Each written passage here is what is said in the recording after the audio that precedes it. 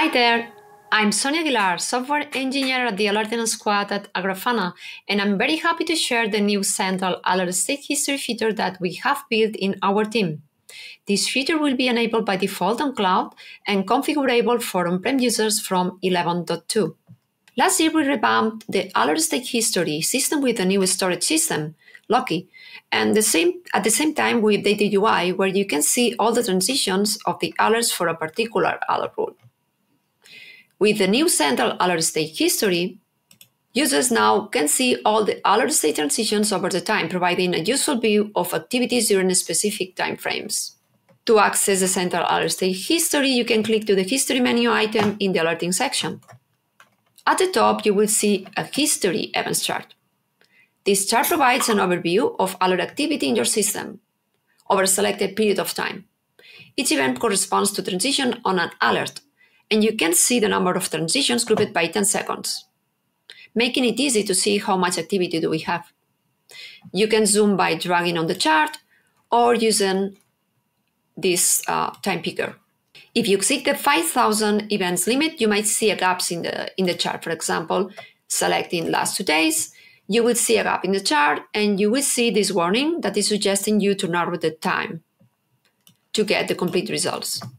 Below the chart, you will see a list of events. Each row represents a state change on an alert instance.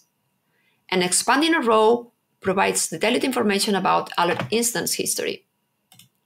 In here, you can see the number of transitions for this alert instance, a state graph, the value in the transition, and you can also click on the alert rule name, and you will jump to the History tab on the alert rule view.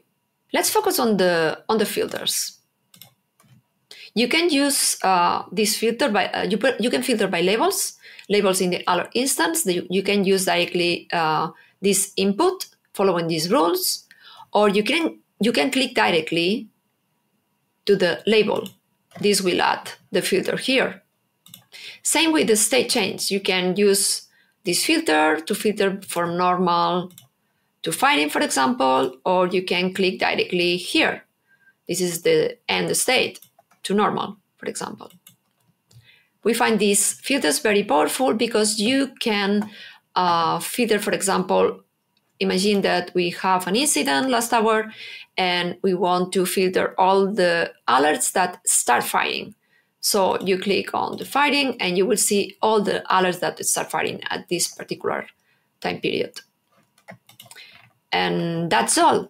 Note that this feature is available to all users as long as the Grafana instance is using the log implementation for the alert state history.